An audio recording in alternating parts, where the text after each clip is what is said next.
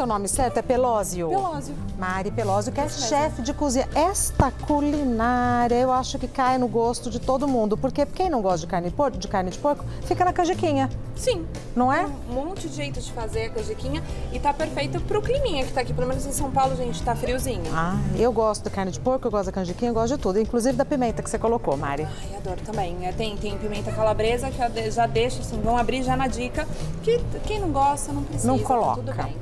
Vou dar os ingredientes então. É isso mesmo, canjiquinha gratinada com costelinha de porco. Você vai precisar de 500 gramas de costelinha suína, uma xícara de chá de molho de soja e uma xícara de chá de extrato de tomate.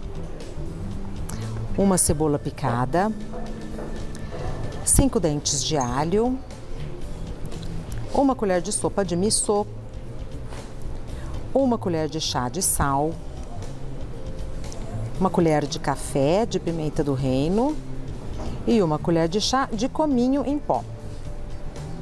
Uma xícara de chá de cachaça branca, pimenta calabresa opcional e a gosto e óleo. Para a canjiquinha, você vai usar uma xícara de chá de canjiquinha ou quirera de milho. No Vale do Paraíba chamam de quirera. Um tomate italiano picado sem as sementes.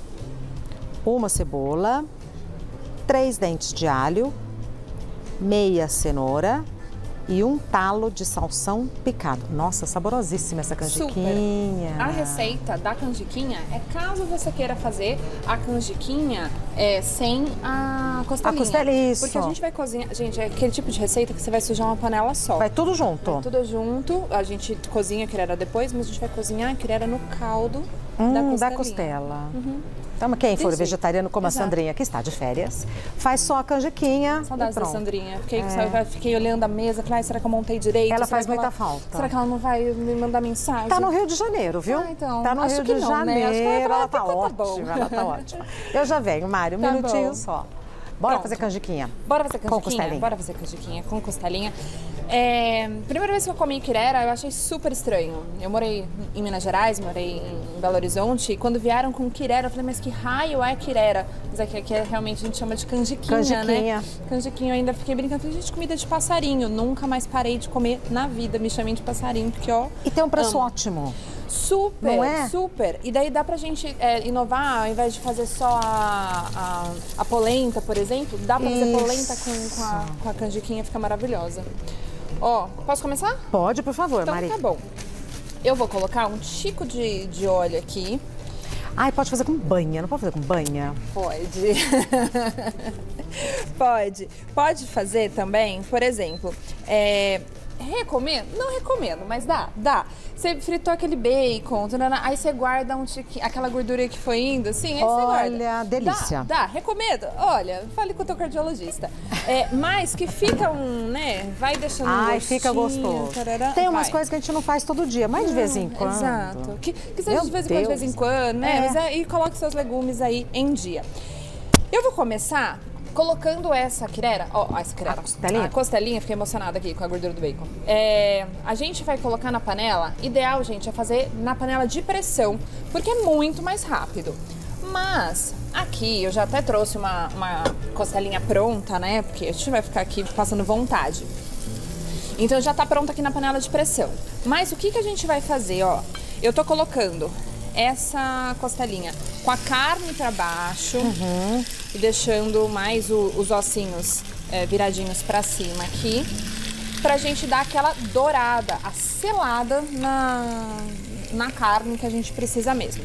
Deixa eu só colocar aqui no cantinho. Mari, fica à vontade. Voltei.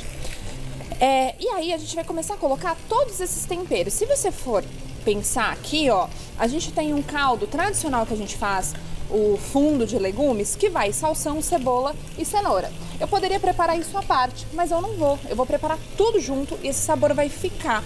E no molho, depois se você quiser até um molho mais líquido e tal, é só bater, que é exatamente o molho que acho que passou aí nas imagens. Ele tá ali dourado assim, brilhando, né? Que tá tudo isso aqui, só que eu bati. Tá. E aí, em cima dessa costelinha aqui, que a gente não vai virar, não vai mexer, eu vou começar a adicionar todo o restante dos nossos ingredientes. Então eu vou entrando com a cebola. Bem picadinha. Picadinha. Quanto mais picadinha ela tiver, mais o sabor vai soltar rápido. Agora, já vou deixar outra dica. Você quer fazer essa costelinha, tem tempo? Dá pra deixar essa costelinha marinando em tudo isso aqui de tempero, de um dia pro outro, por exemplo.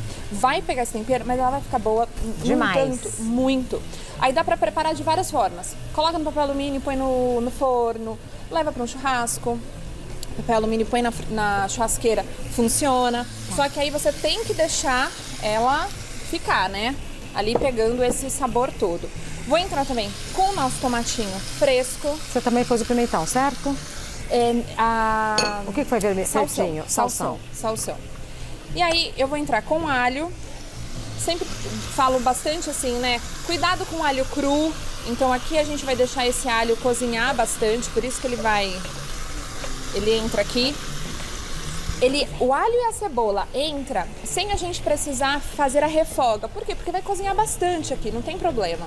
E a gente quer que tenha tempo para soltar todos os sabores. Fora que a gente vai usar esse sabor todo para cozinhar a canjiquinha. Perfeito. É maravilhoso. E aí a gente tem aqui, que eu acho que são as partes mais polêmicas da receita, que é o cominho. Você gosta de cominho? Gosto. Então não temos muitas polêmicas hoje aqui. Mas se você não gosta de cominho, gente, não tem problema. Não usa, mas eu acho que faz a diferença. E acho que faz aquela diferença também no aroma, que você faz assim, o vizinho tá cozinhando, você faz assim, gente, que o vizinho cheirinho, tá preparando. Essa daqui eu comecei a cozinhar hoje bem cedinho, era 9 horas da manhã, quero pedir desculpa para meus vizinhos que eu cozinhei 9 horas da manhã e não dividi com ninguém. Aí dá aquele cheirão, você faz assim, ó. E aqui, ó, missô. Missô, vocês acham em casa de produtos orientais, enfim. E o que a gente tem nessa pasta? A gente vai ter soja, a gente vai ter pasta de arroz e vai ter um realçador de sabor. Então ele ajuda também a realçar o sabor, vai ajudar a temperar, vai dar mais uma dourada, porque ajuda aqui a dourar. E também ajuda a espessar o molho. Perfeito. Porque tem o arroz, tem a soja, tem tudo isso. Agora, Mariana, não tenho missô, não quero comprar o missô só pra fazer essa canjiquinha. Ó, é uma pasta mesmo, tá vendo? Sim. Por isso que dá pra fazer essa marinada, coloca tudo isso, põe num saco, né? E massageia bem essa carne. Aliás, esse tempero serve para outras carnes também. Não tenho missô, o que eu faço? Não faço? Não faz. Substitui assim, ó, por 1, 2 colheres de açúcar mascavo, que vai dar aquela dourada também. Aí eu vou entrar aqui, ó, com óleo não, né? Molho de soja. E aí que a gente vai ter que tomar um pouco de cuidado por conta do sal. Não vou colocar sal aqui, porque eu já estou usando o molho de soja e também o missô. Então não dá pra gente abusar muito do sal. Tá. E aí, tem mais uma coisa que eu adoro, que acho que combina super com a canjiquinha aqui, que é a cachaça. O álcool aqui vai ajudar nos sabores, enfim, ajuda a cozinhar também, confere o sabor, aumenta também aqui o nosso caldo. Mariana, não posso com cachaça. Isso. Cerveja. Tá. E não precisa ser só aquela cerveja preta e escura que a gente conhece. Você pode utilizar cervejas. Agora, eu sempre falo, né? Não adianta colocar uma cerveja qualquer, assim. Vai ficar o sabor, gente. Tá. Então, escolha uma boa cerveja. O aroma é outro já. E pode colocar cerveja clara ou cerveja escura? Pode colocar cerveja clara ou cerveja escura, principalmente porque nesse molho a gente já tem o molho de soja. Perfeito. E a gente passou o missô, ou quem não colocou o missô, colocou o açúcar mascavo. Então a coloração já vai ter. Tá. Agora, pimenta, você falou que gosta de pimenta, né? Então eu vou dar uma caprichadinha aqui na pimenta. Aqui. Vou aumentar um pouquinho meu fogo. Eu amo pimenta. Ai, que bom. Amo, amo, amo. Faz falta, né? Eu acho que é o toque final. Eu gosto, eu gosto. E aqui a gente tem sal, que daí eu vou deixar pra gente ver se vai precisar mesmo consertar na hora de fazer a canjiquinha com o caldo. Mas a pimentinha do reino funciona bastante. Tem muito como errar aqui não, gente.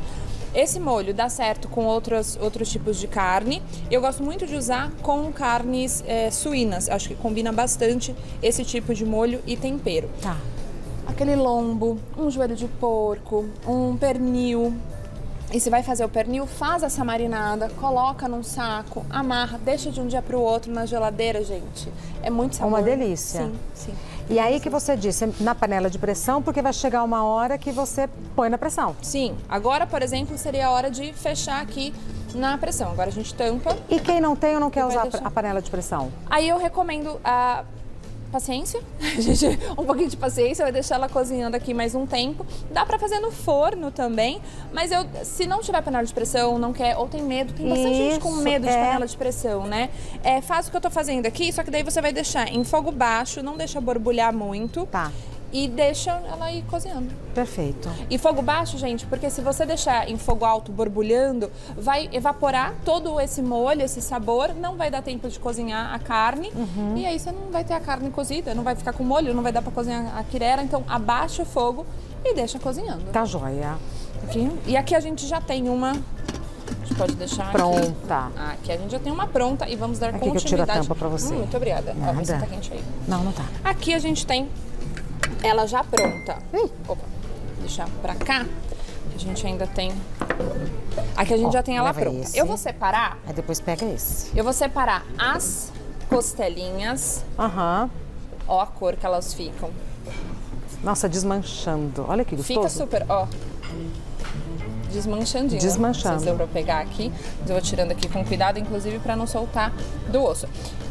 Dá pra fazer ela inteira, acho que aqui a gente tem bastante variações do que a gente consegue fazer com essa mesma receita. Ó, vou tirar ela aqui. Super aromática, não? Ai, gente, adoro. E eu gosto dessas receitas porque, obviamente, aqui a gente tá com mais panela, né, gente? Sim. Ó, desmanchandinho. Mas a gente pode usar uma panela só. Eu teria começado aqui nessa panela de pressão e a gente vai continuar fazendo aqui na panela de pressão. Aqui, dá pra... Não sei se vai dar pra gente ver. Tá com o salsão, tá com a cenoura... Ih, peraí, vamos ver como é que eu mostro melhor aqui. Aqui, ó. Tá com o salsão, tá com a... Deixa eu pegar aqui, ó. Tá com a cenoura, tem os pedaços, tá vendo? Eu não vou coar agora. Eu vou deixar aqui e vou cozinhar a quirera... Aí. Aqui. Ó, vou colocar aqui a minha... aqui e vem com a minha quirera. A quirera, gente, rende muito. Ela rende 4 vezes o peso dela. Então, se eu tô usando uma xícara, você imagina que vai render 4 xícaras. Então, o que vai acontecer aqui também é ela absorver todo esse líquido, por isso que eu já tenho uma jarrinha aqui com água e a gente vai rendendo um pouco esse caldo aqui para dar tempo de cozinhar a nossa quirera e deixar ela super saborosa. E aí, dá para comer ela como um caldinho, mas eu também trouxe aqui queijo porque a gente vai gratinar. Que delícia. O que tá gostoso ainda dá para ficar melhor. Mais gostoso ainda. A gente tem aqui, eu vou colocar, acho que bem pouquinho, porque nem vai precisar tanto aqui, extrato de tomate, que vai conferir também a cor. Eu quero um molho bem escuro, né, aqui pra nossa quirera. Já começou a borbulhar. Não sei como é que a gente tá de tempo. Tá sossegado, Mari. Tá. Então eu vou deixar cozinhar mais um pouquinho aqui, ó. Tá bom. E vou adicionando água. E aí sim, gente, eu vou conferir o sal. Perfeito. Porque é claro que aquele tanto de molho de soja, a gente tem uma costelinha bem temperadinha.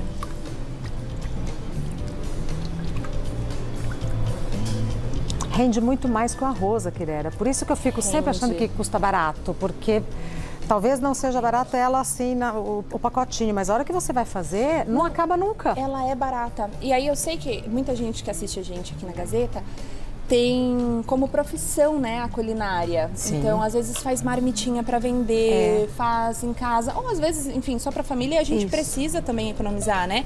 A quirera é um ingrediente que super versátil. Eu já ensinei aqui a fazer bolinho com a quirera. Então, deve ser uma delícia. Você faz essa quirera, inclusive daqui mesmo. Cozinhou a quirera? Aí você abre para fazer os bolinhos. Minha dica é sempre você colocar um pouquinho de amido de milho para ela não estourar, ela não abrir. E aí você pode rechear com a costelinha, com queijo, com carne que sobrou mesmo do churrasco, tudo isso.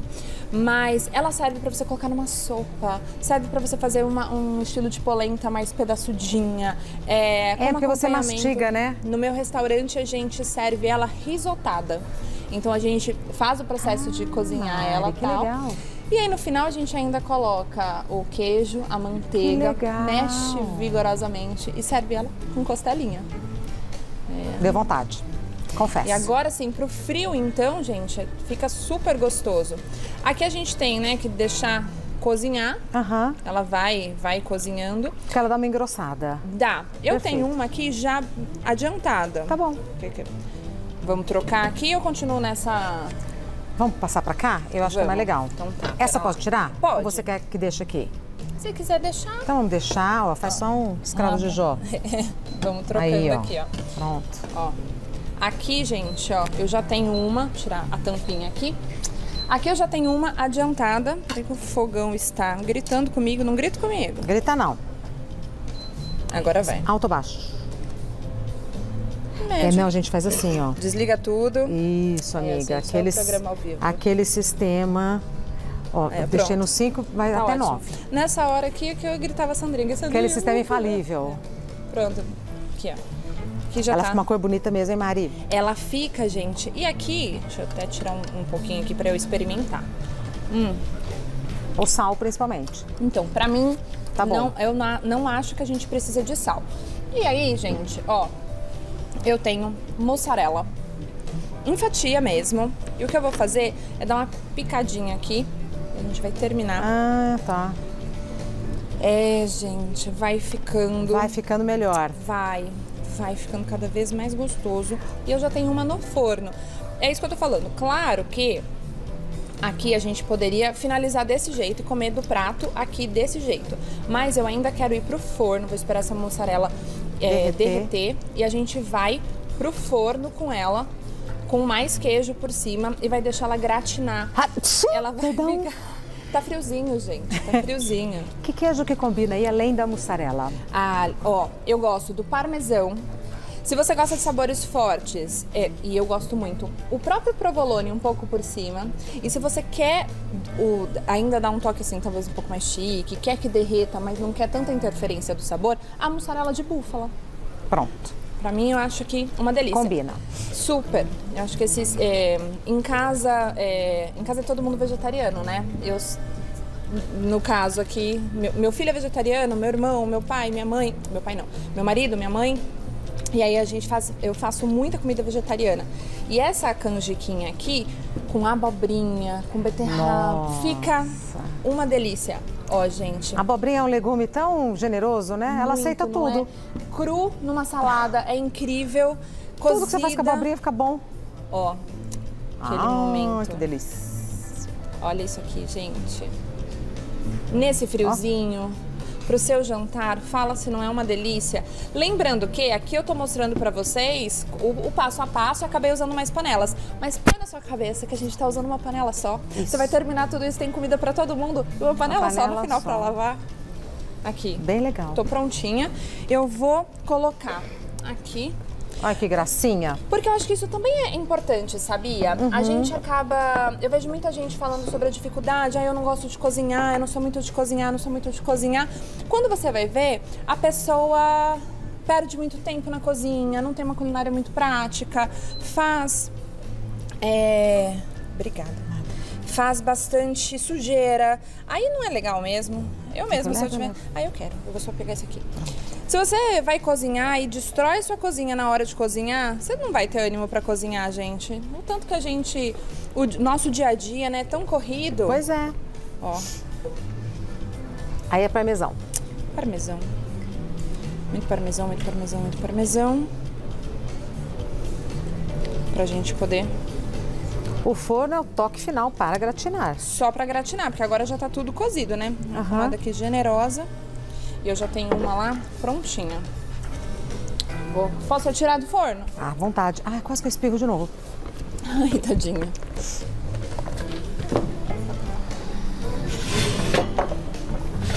Ai, tudo gratinado, né? Ganha um Uma importância.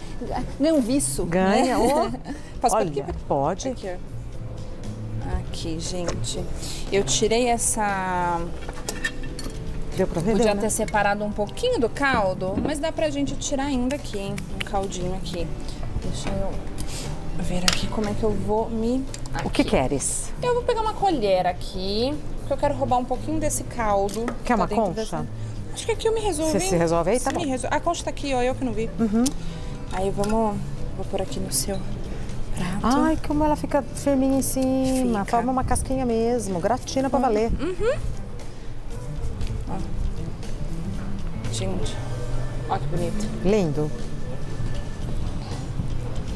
Vou colocar aqui uma costelinha.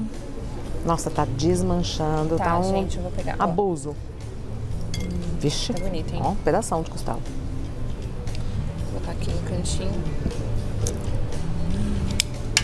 Eu quero um pouquinho do molho. É isso que eu estava me caçando ali, ó. Quero um tiquinho desse molho que tá bonito. Dá pra deixar esse molho reduzir ainda mais? Mas ele parece bem bom assim, Mari. Ó. Mas olha, reduzidinho. Já estamos prontíssimos. Parabéns. Olha que para servir. espetáculo. Tá bonito, tá brilhante. Espetáculo, exatamente. É, Mari. Que sorte a nossa e você ter vindo. Ai. Tia, Leão, você e eu, todo mundo daqui a pouco comendo e batendo papo. Por favor. Parabéns, muito obrigada. Todo mundo viu? aqui. Obrigada Até já. Aroma que chama, né? Nossa. Pode comer, gente, porque tá um espetáculo. Ainda tem um nhoque ali na minha frente. Tem um nhoque, tem a saladinha aqui, olha. Ai, da nossa produção, nhoque. Bom A apetite. gente tem massa, faz um monte de coisa lá no Duas Terezas, tá super convidada. Que legal. Fica em Pinheiros? Fica aqui no Jardins, pertinho da Gazeta. Jura? Gente, você Sempre que eu achei que fosse na... Eu acho esse nome ótimo. Duas Terezas. São as minhas avós. Ah, bonitinho. As duas. Onde fica o Duas Terezas? Alameda Lorena, 672. Pertinho da 9 de julho. Pertinho, Nossa. pertinho. Nossa. A gente faz jantar às cegas. Ah, isso eu lembro. Tem que ir. É. Tem que ir, super. Eu fui só na queiradinha porque tá demais. Ah, eu fui na carninha. Olha a carninha. Tá Olha como sai. Ó. Tia, dei uma caprichada aí na costelinha pra você, tia.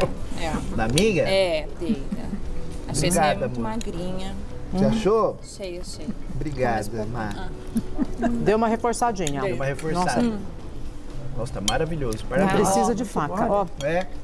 Sai tudo. Ai, que gostoso. Ai, gente, bom que vocês gostaram. Fico muito Nossa. feliz. E realmente feito pra hoje, porque tá um friozinho, né? É bom, né, mãe?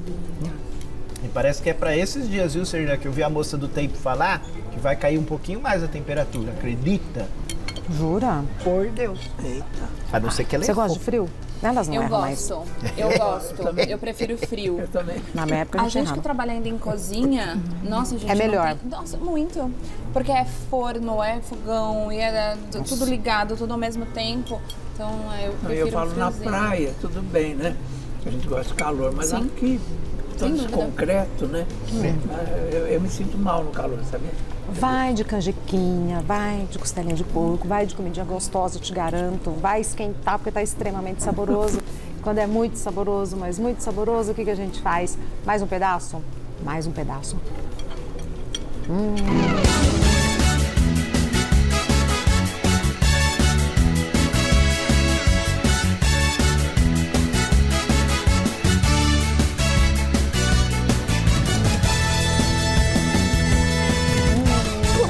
Viva, chefe! Muito obrigada. Gostoso comer com colher, Não é? Ah, é verdade. porque tá soltando. Você Aí come já com pega o colherzinha. Pra quem faz buffet, pra quem quer receber em casa, dá pra fazer em potinhos menorzinhos, assim, pra servir individual, com a costelinha desfiadinha por cima. E dá pra comer de colher. Nossa, então, uma esse delícia. tipo de prato, que, lógico, que aqui a gente tá num almoço de domingo de família, né? Então vamos Sim. servir grande aqui. Mas dá pra você fazer menorzinho, dá pra servir num buffet, numa festa, como uma entradinha, mas também como um prato principal. Então, muita criatividade, um prato gostoso, nutritivo, barato. A carne de porco tá mais em conta do que uma carne vermelha, por exemplo. Então acho que dá pra variar aí o nosso jantar, o nosso almoço do dia a dia. Ah, ótimo. Vou dar o Instagram da Mariana, é Mariana Pelozio, do jeito que a gente fala, Pelozio com Z. @Mariana Pelozio. Você oferece canjiquinha lá no Duas Terezas ou não? Temos canjiquinha, Duas Terezas, nos assim? pratos desse jeitinho. Ai, que delícia. Risotadinha, ela só não é gratinada, mas vai queijo também, a gente ama queijo. Você falou que serve meio... Como se fosse um risotinho, acompanha como um risotinho. E a gente serve com a costelinha, a gente tem ela para entregar e tem ela no restaurante também. Em casa. Olha, também tem delivery. Tem. Ai, que O jeito bom. mais fácil de cozinhar é não cozinhar, né, gente? Pede que a gente entrega. Mas fazer esse prato conversando em casa é gostoso. Também foi verdade. Muito. E acho que tem isso. Eu tenho um filhinho de 1 ano, né? Giuseppe, tá com 1 ano e 4 meses. E agora a brincadeira dele é colocar temperinho nas coisas. Porque ele vê em casa a gente cozinhando, eu fazendo as coisas, ele acompanha. Esses dias eu até coloquei no Instagram, porque queria colocar o temperinho. Só que chega uma hora que já deu, né? A gente tava fazendo... Nossa, era uma crepioca recheada de orégano. Porque ele queria colocar colocar.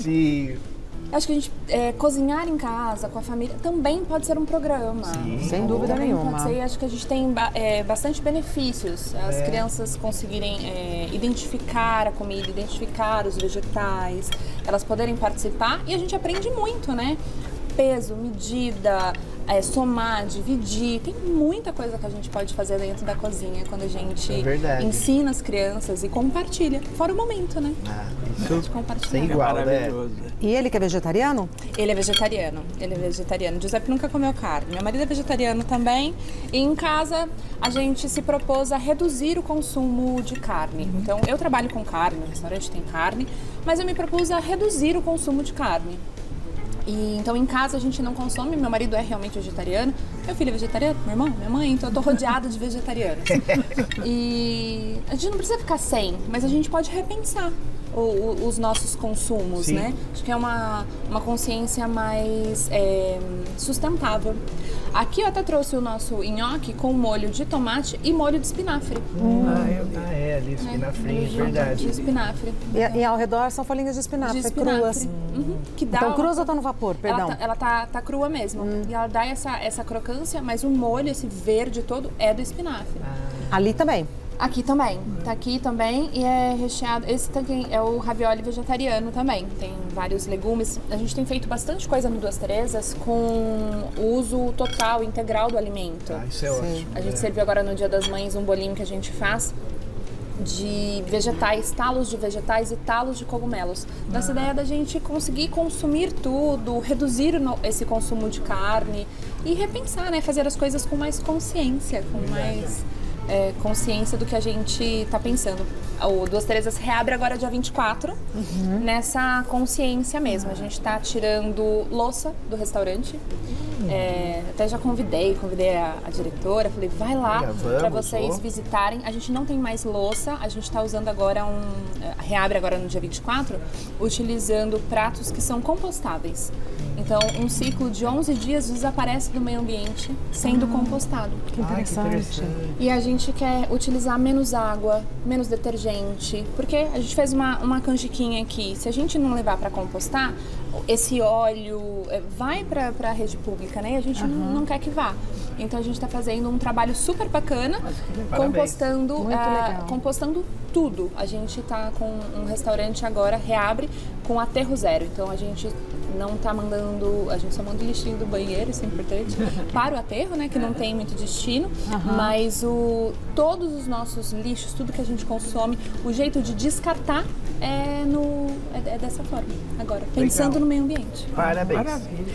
Você fica ou você vai? Eu vou ficar mais um pouquinho. Vai ficar mais um pouquinho. Então, desfrutem do nhoque, inclusive. Nossa, o nhoque tá... Nos vemos daqui a pouco. Muito obrigada. Imagina, quem agradece sou eu.